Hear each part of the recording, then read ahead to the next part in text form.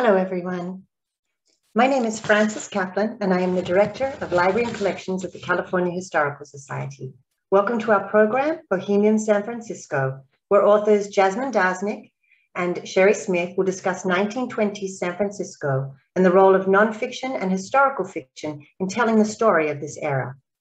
Before we begin, I'd like, though, to mention that the California Historical Society was established in 1871, and we are celebrating our 150th anniversary this year. Although some of us are still working from home, CHS is headquartered in San Francisco in Ramaytush Ohlone territory. At CHS, we acknowledge this fact, and we work to make California's rich, complicated, and diverse past a meaningful part of contemporary life. We do this through public programs such as this one, through our research library and collections, and by hosting exhibitions. We currently have 2 exhibits on view: San Francisco by photographer Minor White, and From the Gold Rush to the Earthquake. Our galleries at 678 Mission Street are open, so Thursday through Saturday you can come and visit us, and a virtual tour of the Minor White exhibit is available on our website. Just a couple of housekeeping things before we start the program. First, this program is being recorded, and the video will be available for viewing soon on our YouTube channel. You can also access that through our website. We are delighted to be presenting this program, though, live, and we'll be welcoming questions at the end. Please use the Q&A feature, which should be at the bottom of your screen, and we'll get to as many questions as we can. And lastly, at the end of this program, you will receive a survey. This is voluntary, but we really encourage you to give us feedback, as the information you provide helps us both to improve our programming and give us access to important grant funding. And now to our speakers.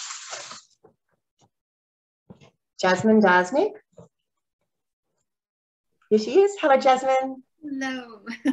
Thank you for being here.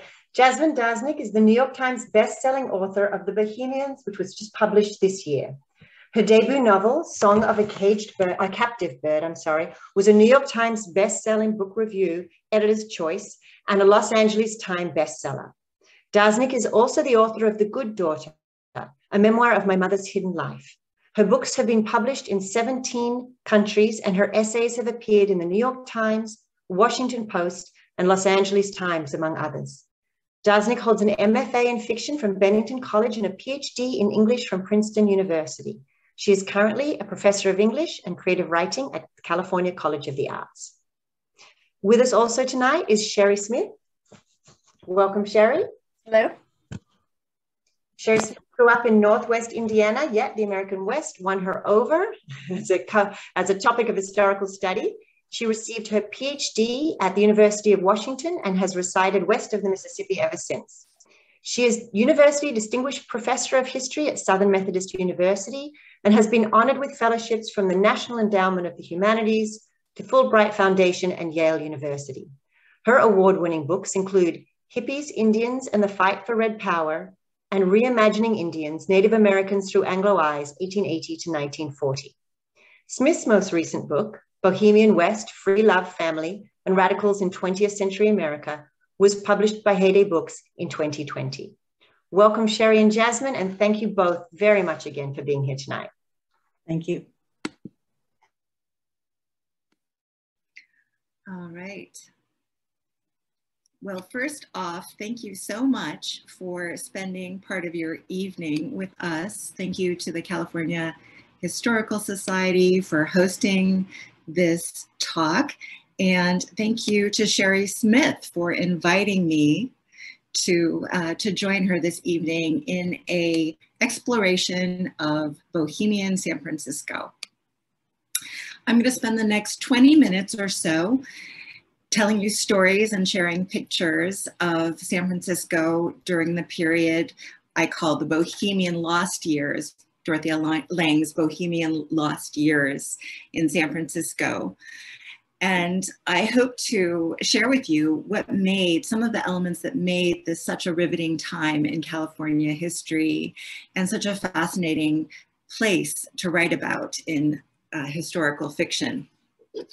The novel, The Bohemians, is centered on Dorothea Lange, but I also aim with this story to shed light on the circle of artists and photographers and writers and other creative folk who were such an integral part of Dorothea Lange's life once she came to California, and also to place them within the social and political and cultural context of early 20th century San Francisco. So when people think of Dorothea Lange, if they can put a name or a face or an image to her work at all, it is usually this image here. This is her iconic photograph, Migrant Mother, taken in 1936 during the height of the Depression. If they can conjure Lange at all, it's as this figure, alone out on the road with her camera, a solitary figure. What's often overlooked, though, are the years that she spent in San Francisco prior to the Depression, when she worked as a portrait photographer at 540 Sutter Street, which is right near downtown San Francisco. These are lost years in that they're little known and little remembered by those who do know them. And yet it's funny because Lange herself believed that these were the years that she found herself. So the years that have been lost to us are the years that she referred to as the period of time when she found herself, in fact. And The Bohemians, my novel, is a story of that discovery.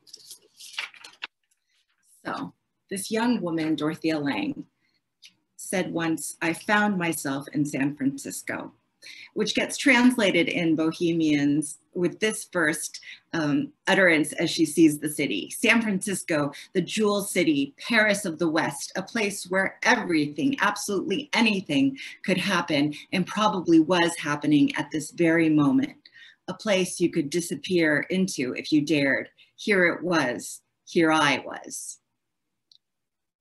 And here's a young Dorothea Lange at about the time that, that the novel opens. It's May 1918 when Bohemians opens, and a 23-year-old woman named Dorothea Nutzhorn sets off on a round-the-world trip. She'd been working as an assistant in a Manhattan portrait studio, but then her boss shuttered the business and she was suddenly out of work. In a way, it was her lucky break because for years she'd been saving money to travel, and now she could. She couldn't go where she wanted to, where so many other artists would wind up, and that's Europe, Paris specifically. So instead, she decided to go west, aiming to go eventually to Mexico and then the Far East. She winds up getting marooned in San Francisco, which I'll tell you about a little bit more in a moment. So who is this Dorothea Nutzhorn? She was born in 1895 in Hoboken, New Jersey. She was the daughter of first-generation German immigrants to America. When she was 7 years old, she fell ill with polio, a trauma that would mark her for the rest of her life, as would her father's abandonment of the family just a few years later. Dorothea Nutzhorn, seen here with her younger brother Martin, was raised by a single mother, and she was brought up to be practical, and she was.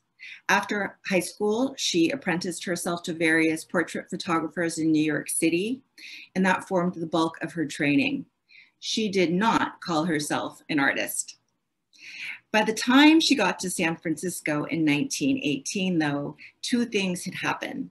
She had been robbed of all of her money, true story, and she had renamed herself Dorothea Lange. So this is San Francisco as Dorothea Lange would have seen it. Of course, the beautiful tower here of our ferry building would have greeted Dorothea Lange as she entered the city in 1918. Then, as now, it was the city at the edge of the continent, a place of beauty, a place of promise, and a place of tragedy also. In May of 1918, the month that Dorothea Lange arrived, soldiers were shipping out by the thousands from the West Coast, and the Spanish flu had just begun its advance. The bright, moneyed days of the Jazz Age glimmered in the near distance. This was a time of possibility, and it would be that for Dorothea Lange. But San Francisco was also a segregated city in which the Chinese, who had been so essential to building up California and the West, were forced to live within a 10 by 10 block radius. A few other pictures of San Francisco at this moment when Dorothea Lange arrives, a postcard from that very same place, the Ferry Building, downtown San Francisco. And here we have some of our probably still recognizable homes. This is North Beach, which you'll soon find out was the heart of Dorothea Lange's world in San Francisco. North Beach probably is the part of the city that still most resembles the lost Bohemia of Dorothea Lange's youth. This is Telegraph Hill with no Coit Tower yet up there, but we've got the cable cars coursing down the hill. And this place. This is called Montgomery Block, and it is at the center of the novel. It was the beating heart of Bohemia during Dorothea Lange's day in the early 20th century. It was a four-story artist colony where the Transamerica Pyramid now stands. It was torn down in the 50s, but for the 100 or so years that it stood, it housed about 800 artists and writers, including Mark Twain, Diego Rivera, and Frida Kahlo. It stood at the crossroads of three worlds: North Beach, Chinatown, and the financial district. The moment that I read about it in Dorothea Lange's biography, the excellent biography of her by Linda Gordon, I just fell in love with this place. It seemed like the stuff of fairy tales, an artist colony in the heart of the financial district in San Francisco. When I was learning about this magnificent old building and its illustrious past inhabitants, I was astonished to learn that so many artists had made their homes and their art here at the same time. I tried to imagine, novelist that I am, the conversations that had taken place in Montgomery Block and the nearby streets of North Beach almost 100 years earlier. Excuse me, I'm dodging the sun a little bit. Pardon me. I wanted to know what had drawn all these artists to the same place and what kinds of lives they had led in San Francisco. Was it just a coincidence that they'd all lived here? Or was there something about the city that spoke to all of them? And if so, had that something made its way into their work? So I went searching. I went searching at Montgomery Block, and I went searching at Coppa's. And here are a generation of Bohemians, painters and writers. They know they're being photographed, and they're hamming it up a little bit for the camera. They have gathered in their favorite, their beloved spot, Coppa's, which was originally in Montgomery Block, in Monkey Block. The owner, Papa Coppa, was known to let artists draw and paint for their supper. And they did, creating extraordinary murals on the walls of Coppa's restaurant. Another shot here, which actually shows some of these murals with the cheeky cats carousing up top there, and Enzo Coppa, the owner, down at the bottom by the bar. I also went looking for Dorothea Lange's first studio. So her studio was situated at 540 Sutter Street, and this is the brochure for it. This is part of the collection housed at the Oakland Museum of California. And the brochure reads, "The camera is a means of expression. In portrait work, it can be a rare and wonderful medium. Let us have portrait photographs that are real and true and individual, valuable as likenesses, but conveying the spirit of the person, always." And then at the bottom, you have Dorothea Lange, number 540 Sutter Street, San Francisco. And you've got this photograph here showing the fountain in the courtyard of 540 Sutter Street. Here is the samovar that was part of the allure of Dorothea Lange's studio. She and her assistant, who I'll talk about, created this really gorgeous setting that invited the creme de la creme into the studio. Part of the allure was in these kind of almost oriental artifacts that they managed to collect and bring into the studio. So here's the samovar that graced the studio at 540 Sutter Street. And here's an early portrait photograph, early portrait that Dorothea Lange took. When Dorothea Lange worked in San Francisco, she took portraits of the wealthy of the city. These were society, you know, the creme de la creme, as I said, of society. She once said, I was the person you came to if you had the money to come. And it might not really accord with our vision of Dorothea Lange, but this is how she cut her teeth as a photographer. This is how she learned how to work closely with people to engender trust with her subjects. All of the skills that she'd bring to bear later when she took portraits out during the Depression were honed at the studio at 540 Sutter Street. She didn't only take photographs of the creme de la creme. She also took portraits of her artist friends. This is one of them, an actress friend of hers.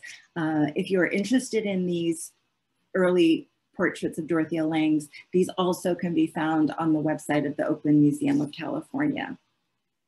This is Dorothea Lange herself. It's pretty hard to see, but this is in fact Lange holding her camera at 540 Sutter Street as a very young woman, newly arrived. Now you may wonder who the other Bohemians are. The title of my novel mentions them in the plural, and you get to know them through Lange's story. The most important, probably to her, was Maynard Dixon, who becomes her first husband. When Dorothea Lange meets Maynard Dixon, he's already a very established artist, a landscape painter in San Francisco. He's sometimes referred to as the King of Bohemia. And when they marry in 1920, it's alluded to as the marriage of the King and Queen of Bohemia. So here we've got Maynard Dixon and a young Lange. There was a 20-year age difference between them. And at this time, Lange still was not calling herself an artist. She considered herself a tradeswoman. And it was Maynard Dixon who was the artist of the two. And here are a few shots of Maynard Dixon, this really fun caricature of him on the left. In the center, he's striding down, it looks like Montgomery Block, not too far from the building, Monkey Block. Looks like he's got a canvas under his left arm, and at the right, a picture that I believe Lange took of him. This is a painting. Maynard Dixon's work is extraordinary if you don't know it.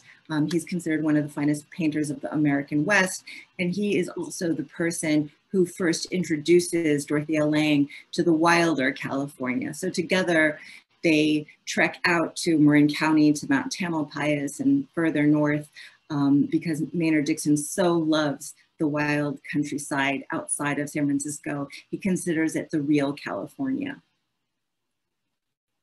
This is his studio, a photograph taken by Dorothea Lange. This is one of the few places you could still find in existence. This building here is in Jackson Square in the city. Monkey Block is no longer, but these buildings here, one of which housed Maynard Dixon's studio, is still standing. And should you want to go looking for Bohemians or the ghosts of Bohemians, this might be a place to go. The other people, the other Bohemians that were so important to Lange when she first came to San Francisco were the women photographers she met here. San Francisco has always been a pretty welcoming place for artists, but it was a disaster of epic proportions that actually opened the doors to the city to women photographers. The earthquake and fires of 1906 devastated the artistic community. Many photographers, more established photographers, moved to Carmel, to Mexico. Some went, as Arnold Gente, Dorothea Lange's own mentor, returned to New York sometime after the earthquake. And as catastrophic as this was, it was the earthquake of 1906 that kicked open the door for women photographers. This is, by the way, a picture, probably one of the most famous pictures of the earthquake, taken by Dorothea Lange's mentor, Arnold Gente, in 1906. Gente, by the way, is also the source of some of the oldest, I believe the oldest photographs of old Chinatown before the 1906 earthquake and fires. He took a substantial number of photographs in Chinatown, and Dorothea Lange would have known Chinatown through Arnold Gente, with whom she worked very closely in New York. Some of the other Bohemians that figured prominently in these lost years in which Dorothea Lange actually found herself. This is Imogen Cunningham with her camera. During their time in San Francisco, women like Imogen Cunningham and others not only took groundbreaking pictures, but they initiated and sustained conversations and connections with one another. As each woman asked what kind of pictures she wanted to take, she was also asking what kind of woman she wanted to be. She was asking herself what kind of life she wanted to forge for herself. Before coming to California, Lange had dipped her toe into the world of art, into the art scene. But at that time, Alfred Stieglitz had quite a firm grip on the photography scene in New York. Lucky for Lange, when she gets to California, there's no figure like an Alfred Stieglitz with that kind of grip on the photography scene in California. What Lange finds instead are women like Imogen Cunningham, who are creating extraordinary work that in some ways Lange will only attempt a decade later after meeting them.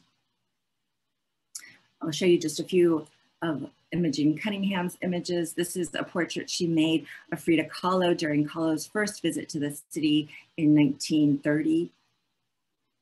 Imogen Cunningham also made gorgeous portraits of the San Francisco sculptor Ruth Asawa. And here is another woman photographer who figures prominently in Bohemians. This is Consuelo Kanaga. Consuelo Kanaga, when Dorothea Lange meets her, is working for the San Francisco Chronicle, which would have made her one of the very early women photojournalists.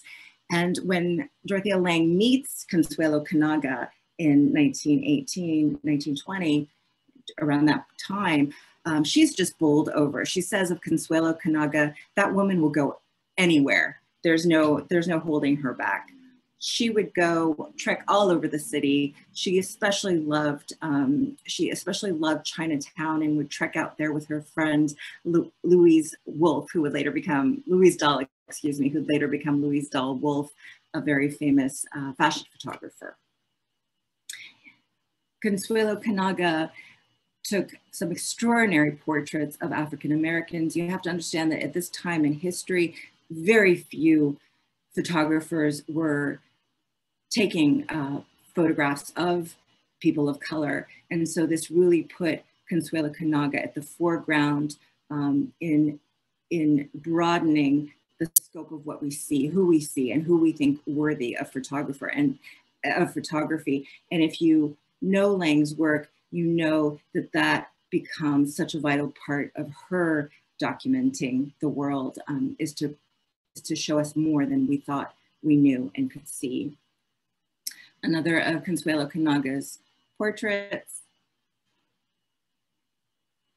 And here we come to Chinatown, which figures significantly in Bohemians, and really it's through the character of Dorothea Lange's assistant. So in accounts of Dorothea Lange's life, there are somewhat truncated allusions to a Chinese mission girl or the mission girl, a young woman of Chinese descent who worked with Dorothea Lange closely in her studio at 540 Sutter Street. The information I had was pretty scant on this woman, but the collaboration between the two, a young Dorothea Lange and this young Chinese American woman, captivated me. She had the one piece of information I had about her was that she'd grown up in a mission home, and that's where I began my search for her. Now, just for a second, I wanted to talk about my approach to historical fiction. I have a peculiar relationship to history. It's wonderful to be included tonight in a program by the California Historical Society, but I have a little bit of a complicated relationship with history. When I look back at history, I'm often looking for what's not there. I'm looking for nameless figures. I'm looking for gaps in the record. I'm looking for what's missing, what hasn't been written, what maybe can't be known at all except through the imagination. The character Caroline Lee, who I base I based on this fragment of a person in Dorothea Lange's biography springs from my imagination, not from the historical record. What I wanted to know about her simply didn't exist in the historical documents of that era. Mostly, she was seen as someone undeserving as of a story. So who was she? Who might she have been? Because even though I'm forging her through my imagination, I'm still using certain elements from history, from documented sources. Photographs were some of the most useful records to me, as were the propaganda of the era. So these are both real campaign posters. In 1920, the senator from California ran a campaign, Keep California White. And these were the campaign posters that would have been plastered around the city as Lange is making her way through the streets of San Francisco in 1920.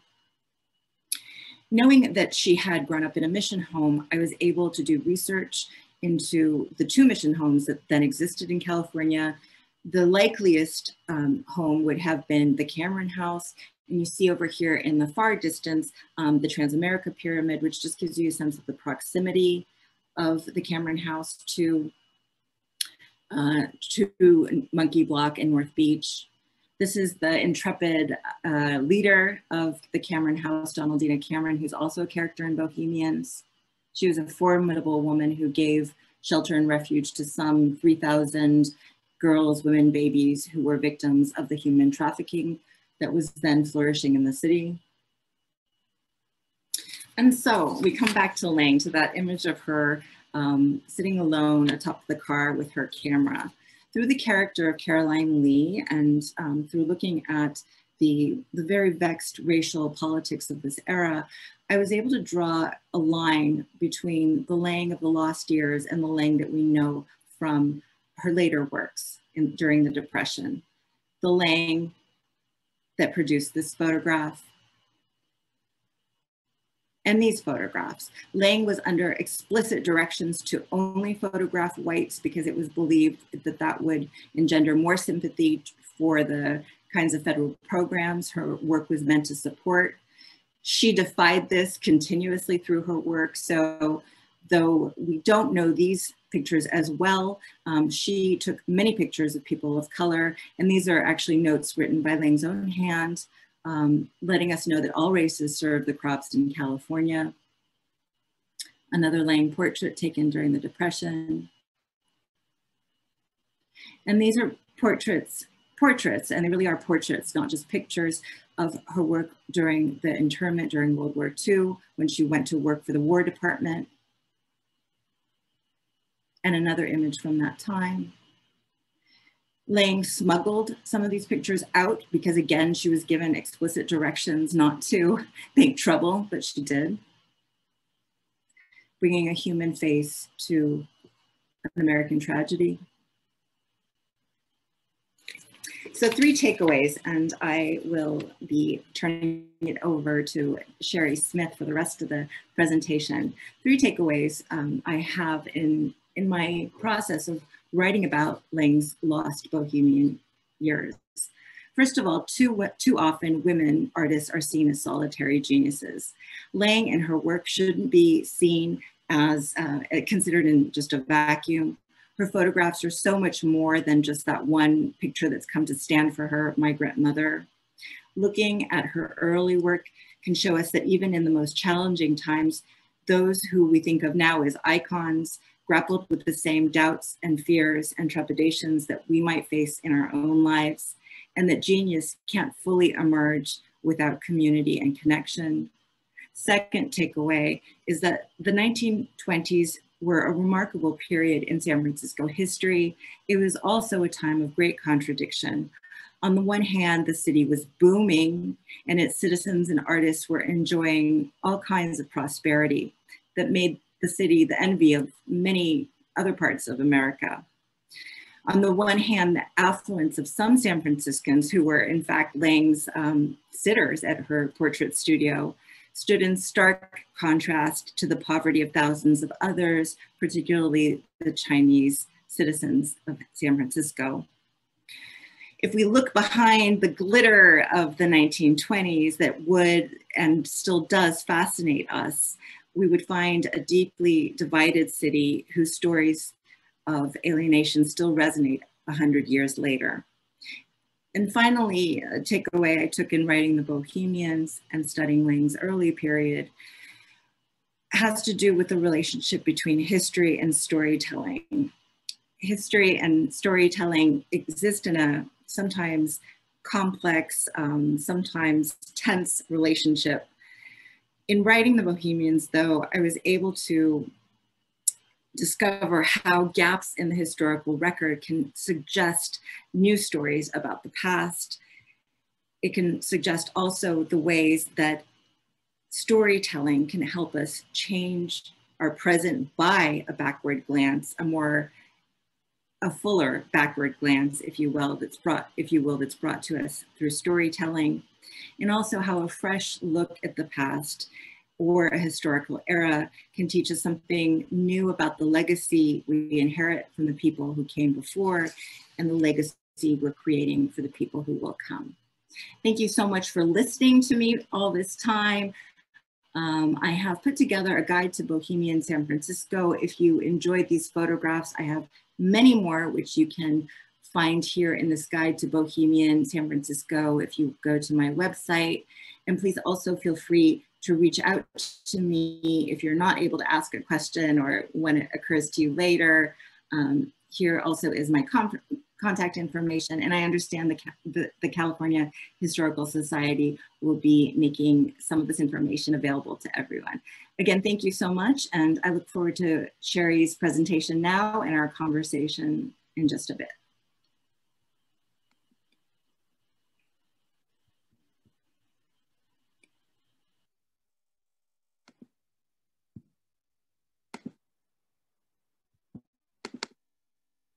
Okay, thank you, Jasmine. That was wonderful. And thanks, of course, to the California Historical Society and all of you who are joining us this evening. The Bohemians of my book, which is a nonfiction study of these two people, Charles Erskine Scott Wood and Sarah Bard Field. The Bohemians of my book overlapped with Dorothea Lang's time in San Francisco, and they had several important things in common with her. Although she wasn't an artist when she arrived, that is who she ends up becoming in the course of her time, of course, in California, and the people with whom she hangs out. She also had a willingness to experiment with relationships and love relationships. And she also had an affinity, as it turns out, with the city's Bohemian community. Dorothea had arrived in California in 1918 and gradually found herself, according to the novel, and I'm sure it's real life, drawn into the Bohemian community centered around the Monkey Block and its artist colony. But she was new to this kind of thing, but she grew into it.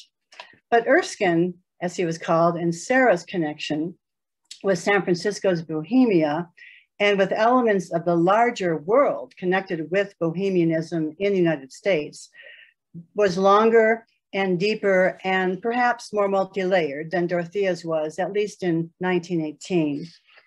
Although some readers question whether Erskine and Sarah were really Bohemians, I think it is unquestionably true that they were Bohemians.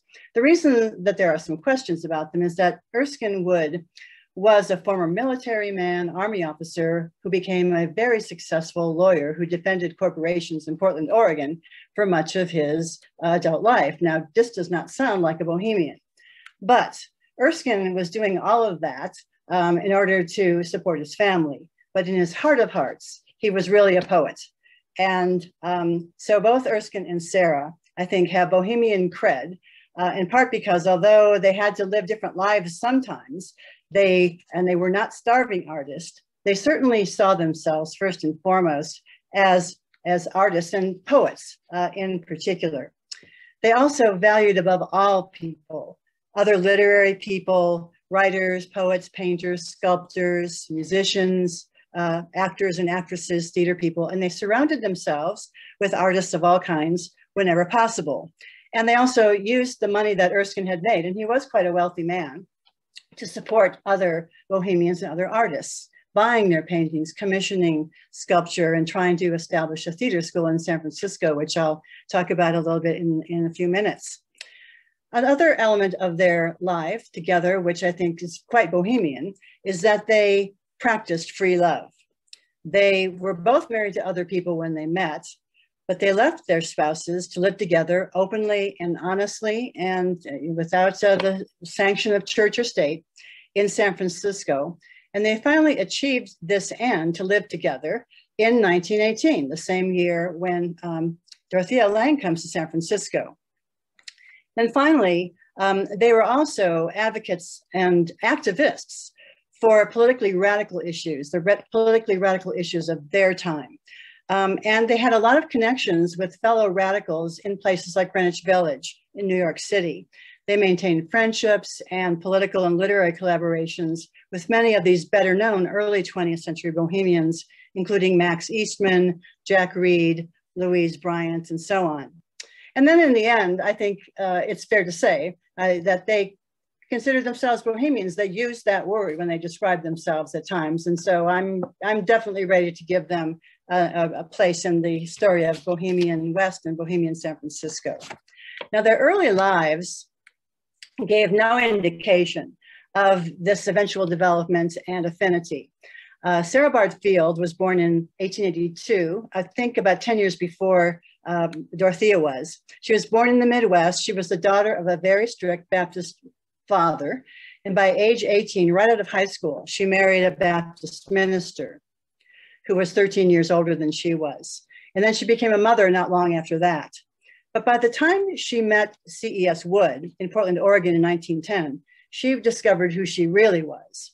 And among the things she really was a socialist, a feminist, a poet, and a very unhappily married woman. I love these two photographs next to each other because the one on the left is one of the, I think is the very first photograph that Sarah gave to Erskine as a gift. And as you might be able to read, she wrote librarily yours, I think it says. My apologies to the librarians in the audience, but I think what you see here is a very buttoned up, rather tightly wound young woman who was going to transform into quite a different person just a few years later as she had left her husband and moved into the new world of Bohemianism and political radicalism that she joined in part under the direction and support of Erskine. So in the picture on the right, you can see she sort of let her hair down a little bit. She's much more relaxed. The edges are much softer. And so I think these two pictures side by side demonstrate the change that she went rather rapidly, actually, in the 1910s. And this was, by the way, happening in Portland, not quite yet in San Francisco.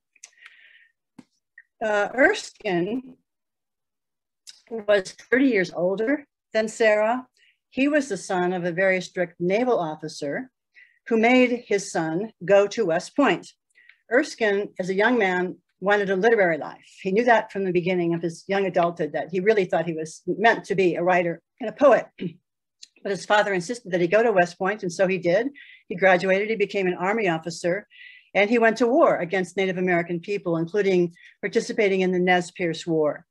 But his diaries and his commentary, even at that time during that war, reveal amazingly modern sympathies toward the enemy. And at the end of the campaign, he befriended Chief Joseph, and he became friends with Joseph and began to advocate on the part of the Nez Perce efforts to return to their homeland, which nobody was ever successful in achieving. Eventually, he sent his son not to West Point, but to live with Chief Joseph for several summers. So that gives you some idea of who he was and who he was becoming. While he was in the Army, he was sent to Columbia to become to law school. And so he became a lawyer. And while in New York, he wasn't hanging around with the other law students. He found the Bohemians of New York City. And particularly at this stage of his life, he was particularly drawn to artists.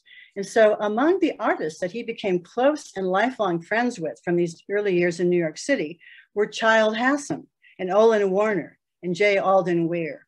These were his people. But he had married a Southern belle. They began to have children. So as a responsible father and husband, he took the family out to Oregon, which he'd quite enjoyed when he had been there in the Army, and he took on the role of being a lawyer. By middle age, Erskine was openly rebelling against his life. He was publishing essays that criticized capitalism, exploitation of labor, imperialism, war, and eventually marriage. He was a self-described philosophical anarchist. He wasn't a bomb-throwing anarchist. He wanted to achieve anarchism through peaceful means. He wasn't really a socialist. He was a libertarian, but of a left-leaning sort of stripe. He also was an advocate and practitioner of free love, even though he remained married. And he remained married because his wife refused to accept divorce.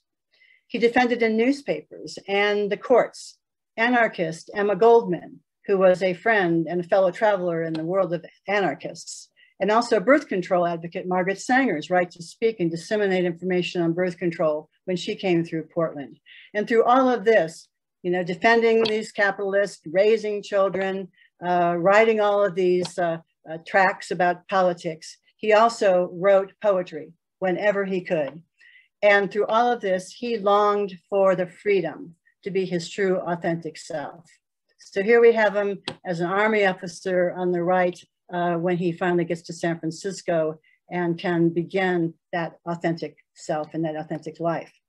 Erskine and Sarah met in 1910 when Clarence Darrow came to Portland. And I don't know where Wood and Claro's lives intersected, but I think clearly in the law and in their shared progressive and left-leaning politics. And Darrow knew Sarah because Sarah's sister, Mary Field, who was a journalist and a social worker in Chicago, had been one of Darrow's mistresses.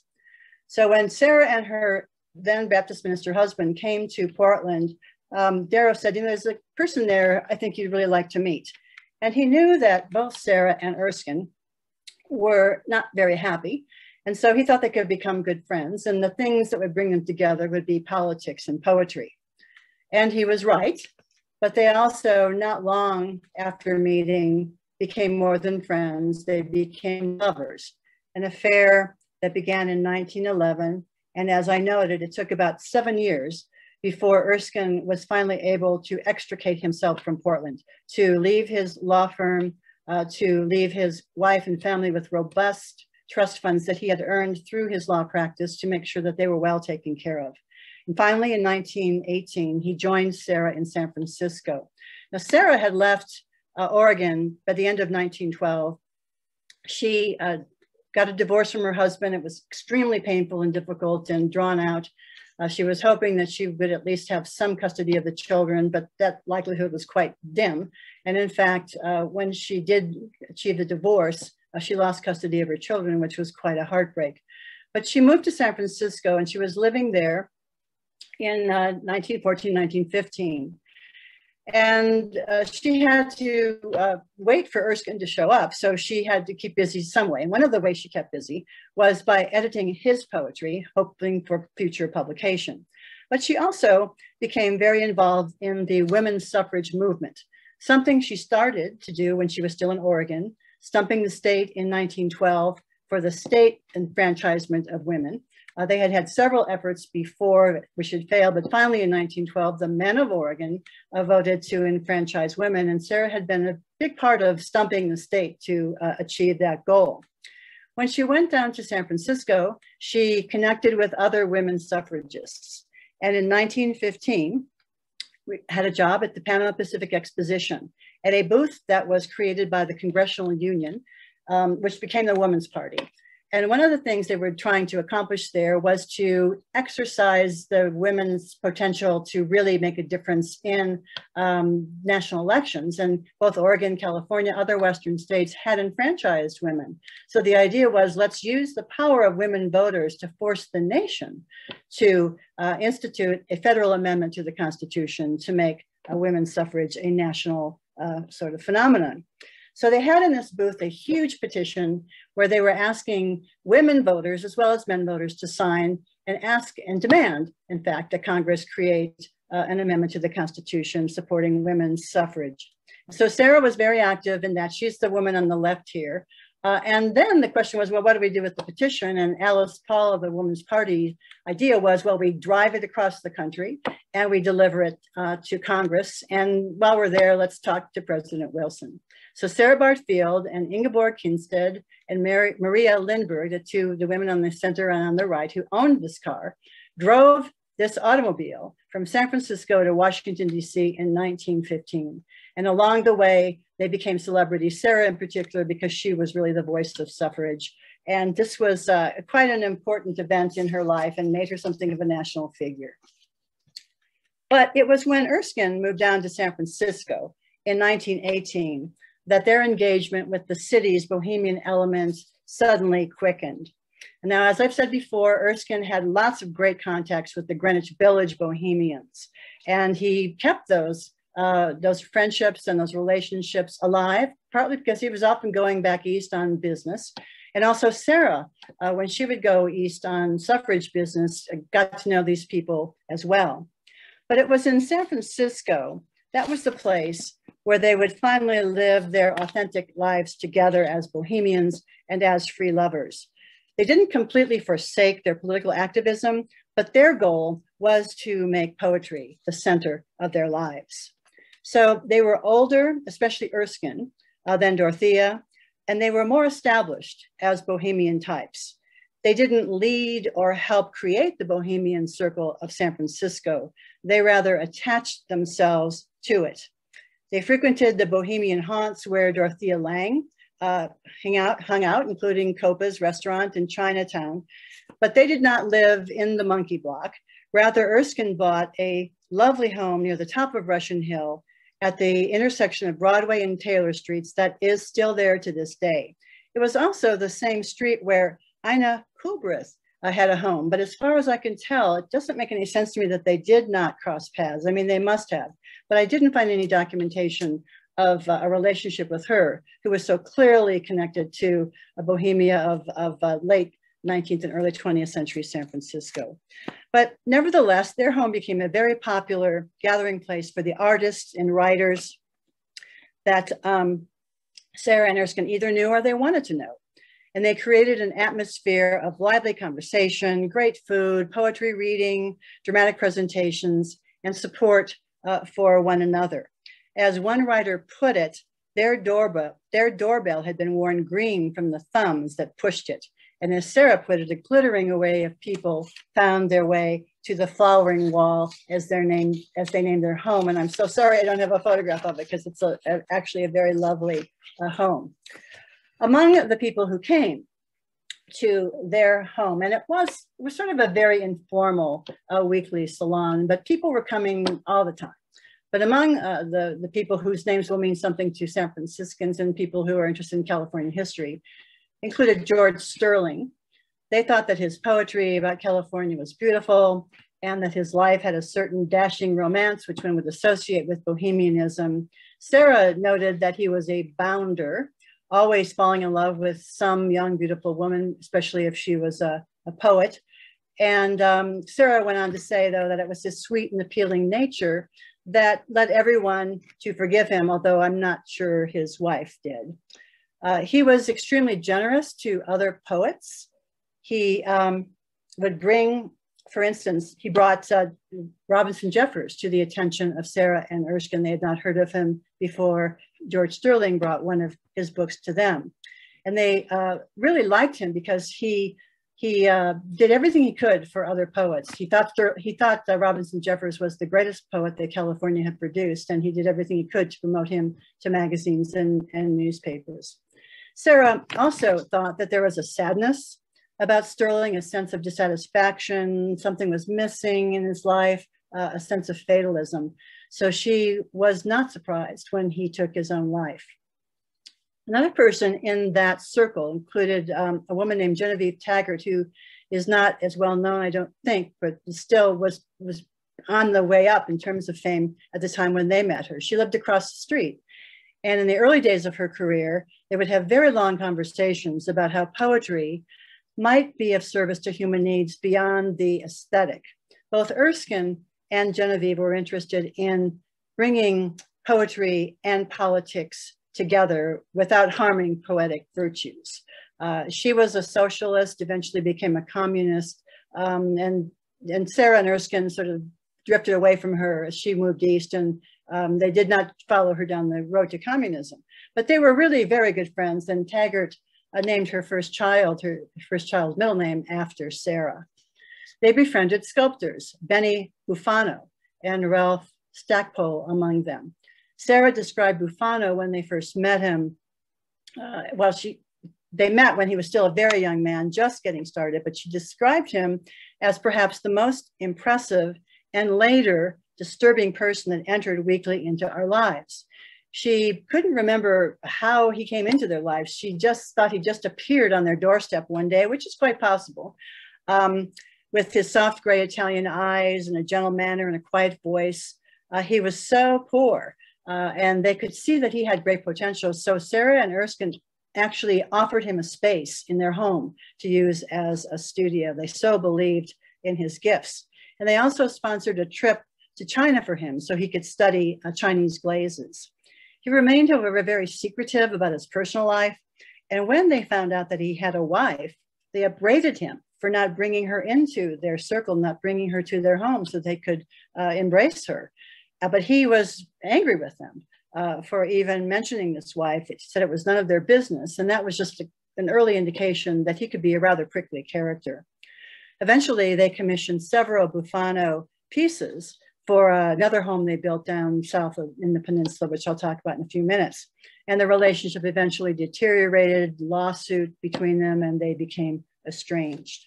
In the world of theater, Sarah and Erskine helped establish a drama school, along with Maurice Brown and Ellen Van Valkenburg. Brown had founded the Chicago Little Theater in 1912, and he was considered a vital force in the spread of avant-garde theater after that. So Erskine and Brown shared a great appreciation of Greek drama, and Erskine absolutely loved his friend's defiance of conventional taste when it came to drama. And so he promised that he would do everything he could to help find the money to establish a drama school, one that would explore and promote commedia dell'arte, as well as improvisation among the new ideas that were circulating in that world of the theater. They hoped to support a puppet theater and Greek plays, and to establish a children's theater, while also providing instruction in acting and playwriting and lighting and costuming and all the things that go to make a theatrical production. They did manage to get started. They put on several productions, including a one-act play of Erskine's called Odysseus, but the school and the theater never gained secure financial foothold. And Erskine and Sarah blamed the more conservative patrons of the arts of San Francisco, who just really were not ready for this kind of theater yet. There are many other Bohemians who found their way up to Russian Hill, but let me just mention one last person who was a very good friend of Sarah and Erskine's, and that was Albert Bender. He was a very energetic patron of the arts in San Francisco, and he was the one who introduced the couple to Ansel Adams. Adams later became a very good friend, and when Sarah's daughter married in 1929, Adams was the wedding photographer. As for Dorothea Lange, I'm sure her name came up, and maybe they even met. But once again, sadly, when you have to stick to the record that you can find, I found no documentation in their papers that they ever met Dorothea Lange. They may have, but I just can't prove that that was the case. Although Sarah and Erskine, I forgot to put this picture up. This is a photo, I think it's the first portrait of them together, which they took when Erskine finally joined her in San Francisco. Although they loved their friends and they were natural, wonderful hosts, they began to feel satisfaction because they couldn't get their own work done. People were always showing up at their house. Their home in Russian Hill was simply too accessible to San Francisco's artists and bohemians. And so they decided to move. down to the Los Gatos area. And in 1925, they built this house. The picture on the upper right shows it, the back of the house. That's a huge piece of sculpture done by Ralph Stackpole. And the fountain in the front, Benny Bufano did for them. Many of you have probably been on the road between Los Gatos and Santa Cruz and have perhaps noticed these two stone cats at the conjunction of this little dirt road that goes up the hill and the highway. Well, this was the entrance to the home that Sarah and Erskine built, which they call the Cats. On their calling card, on their personal stationery, they put where they were now living, but they put also the notice, come by invitation only.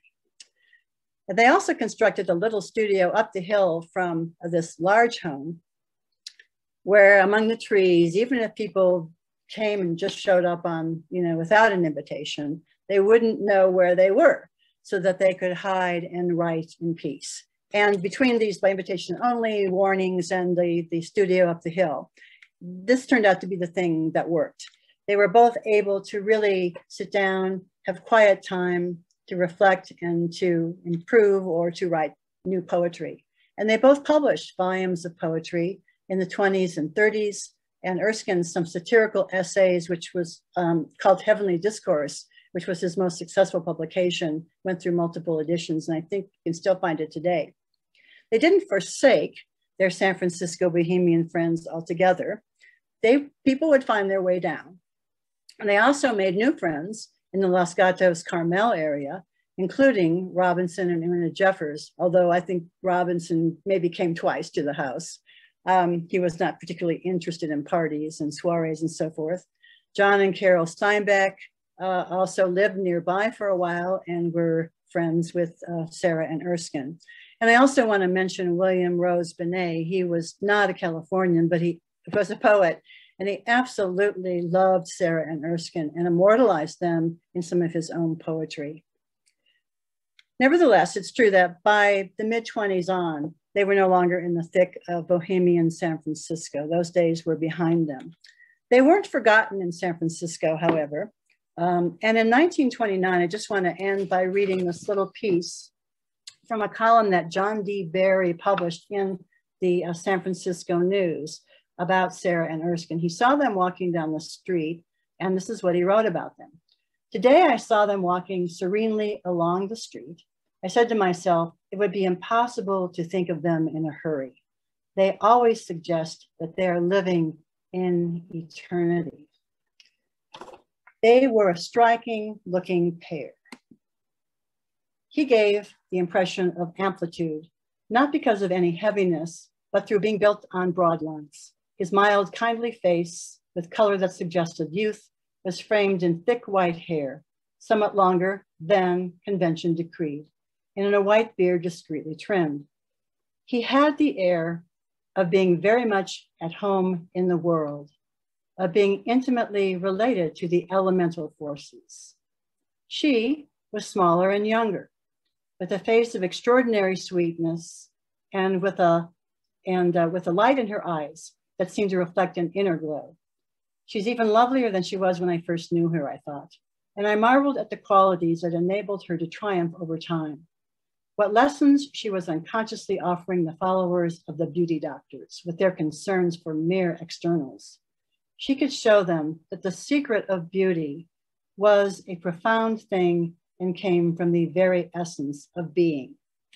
They didn't happen to notice me on the other side of the street, and I rather enjoyed letting them pass without holding them up. For the moment, I surely couldn't add to their felicity, but somehow, just from observing them, I felt better, and I walked with a step that was a little more elastic. It was as if they made me recognize that in spite of certain shortcomings, we were living in a pretty fine world. And I think that is the one thing they did for their Bohemian friends in San Francisco, reminded them that they did share a pretty fine world. Okay, so now Jasmin will come back. So Jasmin, we're going to talk to each other a little bit and then see if we have some things from the audience. The thing, of course, that interests me so much is what you said about the limitations of the historical record. So I'd like you to talk a little bit about that, and then I will tell you my own experiences with the limitations of the record. Yeah, so first of all, thank you for that excellent presentation. And I probably could talk to you for hours, but briefly, I have a real fascination with history. But like I said, I'm often disturbed or, definitely frustrated by the limits of what historians can tell us about the past. I am, by training, I'm a literary scholar, and then by practice, I'm a novelist. So what I do is I work closely off the record, but it's in a way, I mean, particularly when you're writing about people of color, which is the main focus of my work. All three of my books are about women whose lives have been obscured to us. I think that imagination can be such an important vehicle to, in a sense, rehabilitating and restoring a kind of justice to those who have been written out of the record. So I confessed I have a little bit of a, I feel a little bit like an interloper here, but I couldn't do what I do without the work of historians. But if I were satisfied with that work, I wouldn't do the work that I do. Right. Well, one of the great disappointments to me was the absence of any discussion in the many, many letters and things they wrote about issues of race. Occasionally I would find a mention, and sometimes it did not reflect well on them. And what I concluded was that in their world, these issues of race did not seem important to them, or they were not engaged in them. Obviously, they were important to a lot of other people, but not to this particular couple and the people with whom they interacted and engaged in political activity. They were super involved in labor issues and free speech and women's suffrage and world peace and anti-imperialism. There are all these other issues that they were very much engaged with, but not issues related to race. And so I see that as a sort of a gap in the book, because this is of tremendous importance, particularly to us now. But this was something I just didn't know. I didn't have the space, frankly. I had to cut so much of my context out as it was on those issues that they wrote about and engaged with, that I didn't have the space to even, other than occasionally note that they were not involved in these sorts of concerns and considerations. So this is a problem I think that historians can have, because we're not, anyway, yeah. So we need both. We need novelists to come along and fill in the gaps, as you put it. Yeah, I mean, I feel really grateful that I can depart and I can sort of step into the moment in a way the historian can. And I think that's also something that I appreciate about fiction. E.L. Doctorow has that great phrase. He says, the historian can tell you what happened, but the novelist can tell you what it felt like for that to happen. So you can sort of, with your fiction, kind of teleport yourself into a moment that is probably not anywhere a respectable historian will let themselves go. Yeah, and in this project, I was incredibly lucky because these two people wrote over 2,000 letters to each other. They were apart so much that the relationship became almost one that was solely one of letters. And they're pouring out their emotions and their feelings and their angers. And, I know when they're lying, when they're telling the truth. This was an unusual reason, an unusual sort of archive. And that's really what drew me to the story, because for once, I had a tremendous amount of information about what was going on. And not only with one another, but also with their spouses and with their children and their friends. And so, yeah, it was really an unusual opportunity that gave me a chance to sort of write a narrative that I'm always happy when I read a review that says this reads like a novel. But I still wish, I know there's some things that are just not in there that I wish were. Yeah. Well, maybe we should see if Frances wants to join us. And hi, and she appears. That's right. Yeah, before the Q&A overflows. So I hope you guys are both ready for this. I'm actually going to start with a question that came first, but I think it's quite an interesting one. And Sherry, you actually went into this a little bit, but how do you both define bohemian, or the term bohemian? And do you want me to go first? Sure. I'll be interested in what you say. It's, I think it is a fluid concept, but it's people who see themselves as outside the mainstream and are conscious about that. And it can take various sort of levels. It can be about intimacy, about love relationships. It can be about political world. It can be about art and artistry. But I think people who are sort of counter the mainstream culture and consciously so. And we do tend to think of Bohemians as living in community. And so for me, as I said at my beginning, the reason Erskine and Sarah, to me, are definitely Bohemians is because of their artistic and poetic inclinations, being advocates of free love, being advocates of radical politics, and being in community with those people. Those were, for me, what made them Bohemians.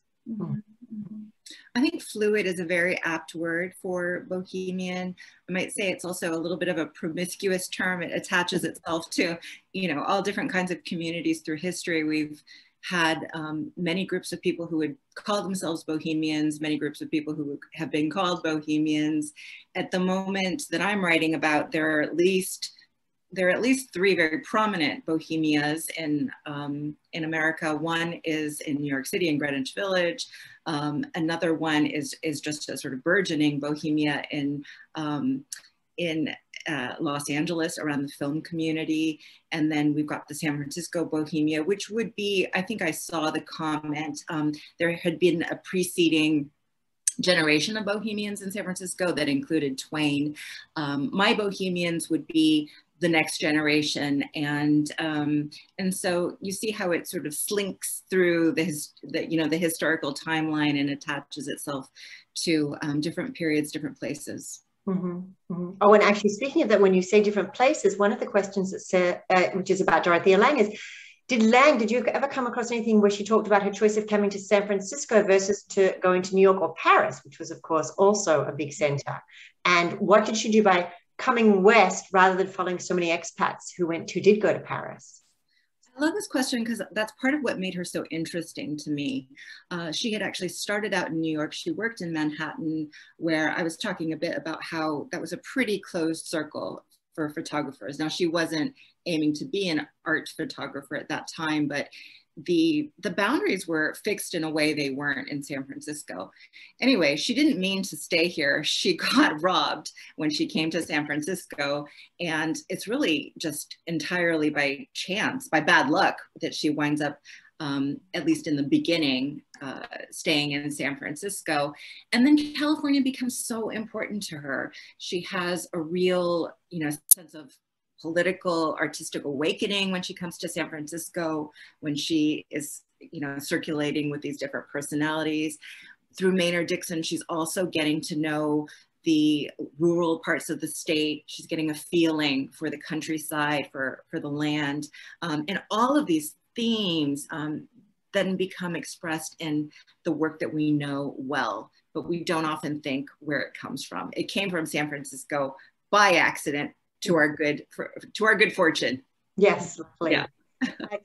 Yeah. With this one too, this question, I don't think I was the only person, clearly, that was struck by the photo that you had of Dorothea Lange, where she had in her own handwriting, and it was about the young Mexican-American boy as a future voter. And this person asked, was she directly or publicly involved in political activism at this time? In comparison with Sherry's work on Sarah Bard Field, is there any evidence of Lange's views on or participating in the women's suffrage movement? It's a great question.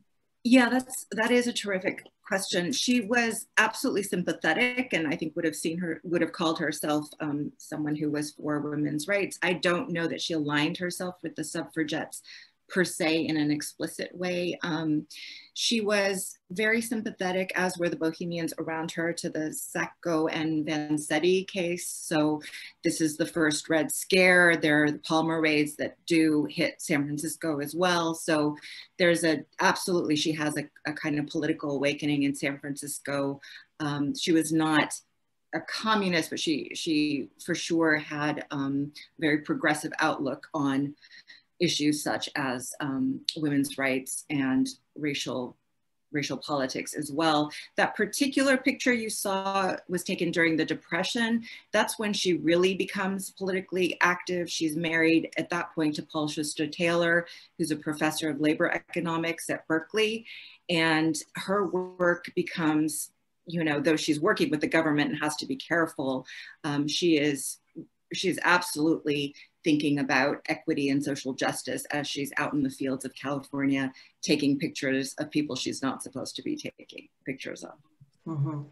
Mm-hmm. Yeah. There was, and when you talk about that, about taking pictures of people that you wouldn't necessarily think, there's actually a question that came into the chat box, so excuse me if I move over a little bit, but this person said they were interested to hear about the Bohemians' interest in Chinatown and was wondering if either of our speakers could share any more about the way Chinatown, Orientalism, Buddhism, and actual Chinese Americans were a part of San Francisco Bohemian life, or anything to that impact. Sherry, did you find any connection with Chinatown? Well, Erskine was a great admirer of Asian art. And so he would go down to Chinatown looking for stuff to buy. And he became very good friends with a couple of the merchants there, and including a Japanese man, Shioto, who he helped during the World War II when the family was sent off to a camp in Arizona. So he was saw himself as a sort of an expert on Asian art. It turned out he wasn't always quite so expert, but that's what drew him to Chinatown. But he would also bring these people to their home. So there were no issues as far as Sarah and Erskine were concerned about having Chinese people, Japanese people in their home. But again, except for that World War II experience, I never saw them really reaching out and addressing, you know, Phelan, who actually was a friend of theirs, about his horrendous, you know, anti-Asian position. Mm-hmm. Yeah, it's interesting what's written in letters and what's not even touched upon. And speaking of which, somebody asked, where are the Erskine and Sarah letters housed? And what a great find that must have been. And what did you, was it by, yeah. Was it surprising, not just to find them, I guess, that was cataloged, but to find that many? To find their house? To find that many, sorry. When you went to the archives. Oh, I'm sorry. Expecting to find that meant those letters, the letters. Well, I have to explain it. How I found the letters was that I wrote a book about Army officers and Indians a long time ago. And I was interested in Erskine because he was such an unusual Army officer. So I was doing research in his diaries and letters from the 1870s, but it was a huge archive. And I saw all these boxes of letters from this woman who I knew was not his wife. So I went back years later and said, actually dipped into it because it was so interesting. I discovered this other affair that he'd had that lasted for so long. So I got into this project knowing how many letters there were. Okay. Right.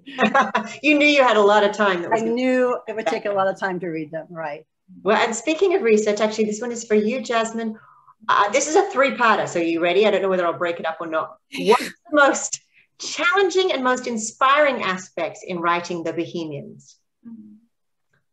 Oh, so we're taking it one part at a time. Yes, I think so, because actually I'm going to forget if I go through all three. So the challenging and most inspiring aspects. So it is very challenging to write historical fiction that is, I mean, I wouldn't say it doesn't have a reverential attitude toward history, but I do want to make sure that I am, that it's a recognizable rendition of Lang's life, right? So anything I imagine has to fall within the realm of possibility in a sense. And that is really tricky, getting a version of the story that feels satisfying for a reader, but also is respectful of the historical record is tough. It's really tough.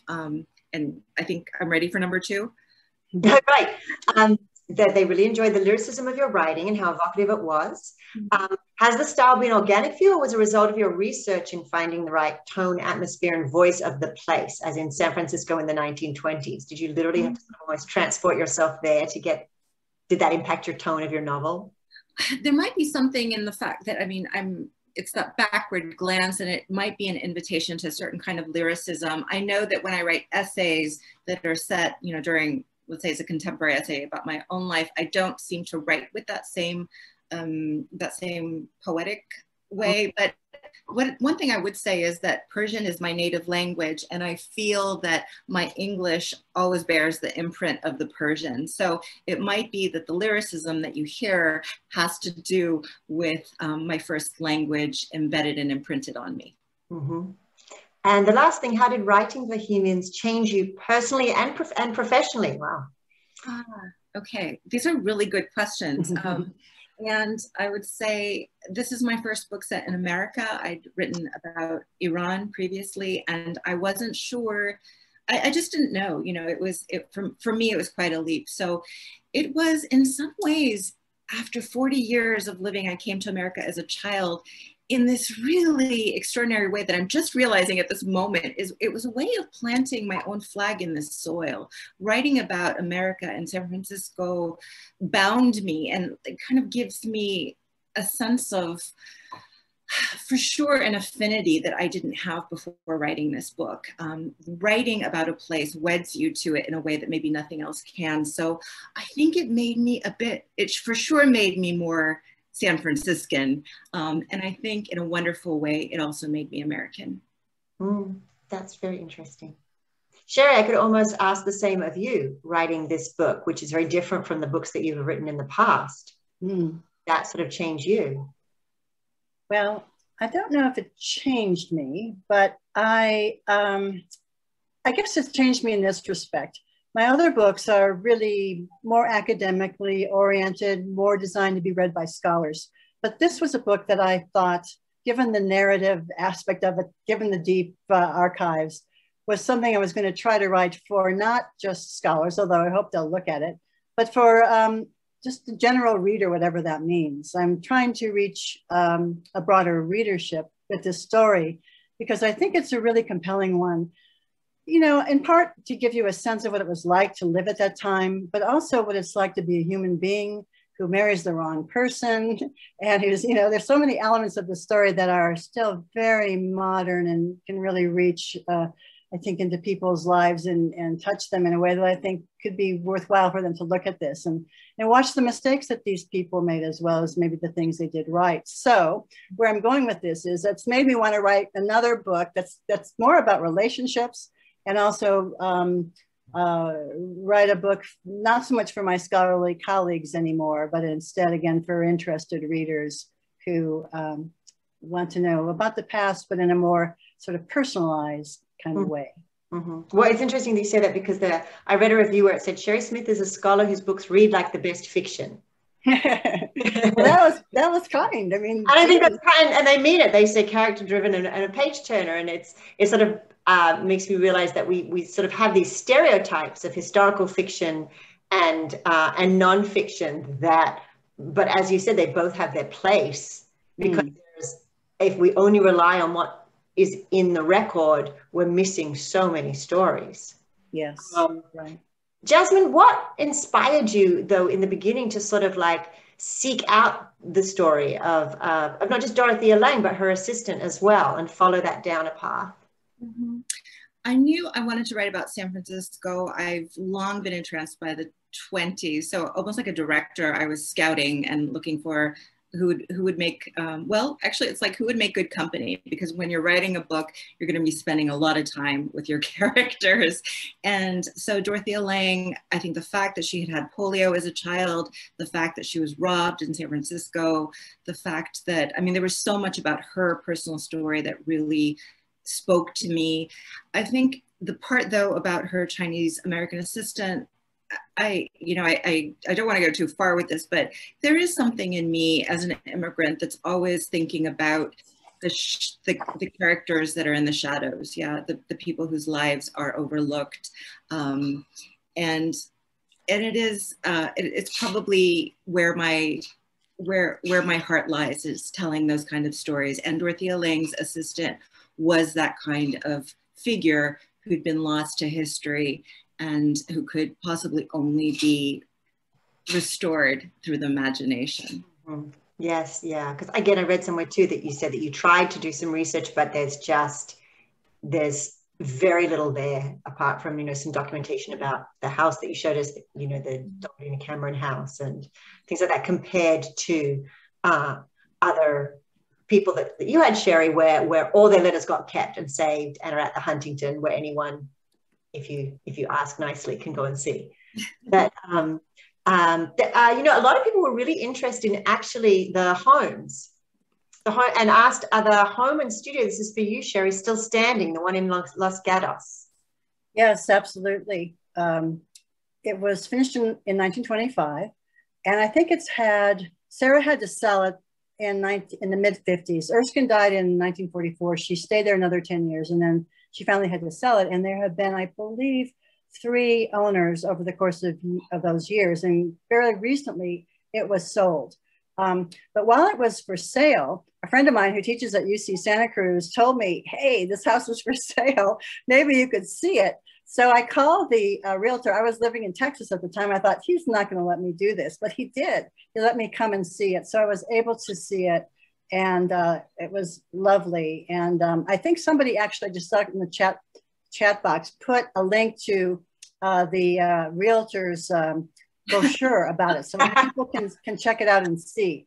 It looks the same. I haven't seen it since the new owners have it, but it was very familiar to me from the photographs that I had seen of it when I actually got to walk the grounds. There's something I think so important as a biographer, which I guess I've become for this book anyway, to try to walk the streets, to find where they lived, even if the house isn't there anymore. But boy, when the house is there, oh, it's just really wonderful. And the San Francisco house, I was in San Francisco for a conference, and I said, you know what, I'm going to go up to Broadway and Taylor and see what's up. And there was the house. And so I'm sitting on the stoop writing a note. I'm Sherry Smith. I'm writing about people who used to own this house. I'd love to meet you sometime. And the person came out of the house at that time and had me go and let me come inside. So it was really, I was very lucky. Yeah, you have all this great luck with. I know. One person asked, I'm not sure, but you probably know what this references to. Did you come across Harry Anderson Lafler and his Telegraph Hill compound? Is that in connection to Sarah and Erskine? No, I don't think so. Okay. I think people are very interested, you know, when you have a building, and this gives you to the monkey block, Jasmin, which is so sad that it's not still standing because you read about it. But did you just sort of peruse a lot of photographs to get an idea of what it must have been like? You know, I did not find that many photographs, especially from the inside of the building, but I was able to go to the San Francisco Public Library, which has various documents, including the deed to the original deed to that building. That's fantastic. Yeah, which, you know, these kinds of these moments of connection, of tactile even connection. Sherry's talking about walking the streets, you know, holding a brochure, let's say, from Dorothea Lange's studios. I find these incredibly evocative. Any kind of moment where I feel myself in the presence, or even just the atmosphere of these places is truly, you know, incomparable. Yeah, it's true. Yeah. And with that, I'd sort of almost like to give a plug to some of the libraries and archives that collect and maintain collections such as this. You mentioned the Oakland Museum that has the Dorothea Lange collection. They have digitized a lot of them, and we put the website where you can view them in the chat box. The Huntington that has the most incredible collections. The SFPL, the History Center, which is up on the 6th floor, and you can make an appointment. I think you have to now because of COVID, but you can go there. And for San Francisco history, it's an incredible place. And then also the California Historical Society. Our library is open by appointment only on Thursday and Friday afternoons, and you can come in and you can find the topic of your next article or book or just interest. Jasmin and Sherry, thank you so much for being with us tonight. We really appreciate your time. And it was just really wonderful to hear the stories of these incredible women, and Erskine, the man. Thank you very much, Frances. It was a delight to be with you. Thank you, everyone. Good night. And if you would like to pass on the recording of this, remember, it'll be up on the California Historical Society YouTube, probably by next week. Thank you all, and good night. Night. Good night.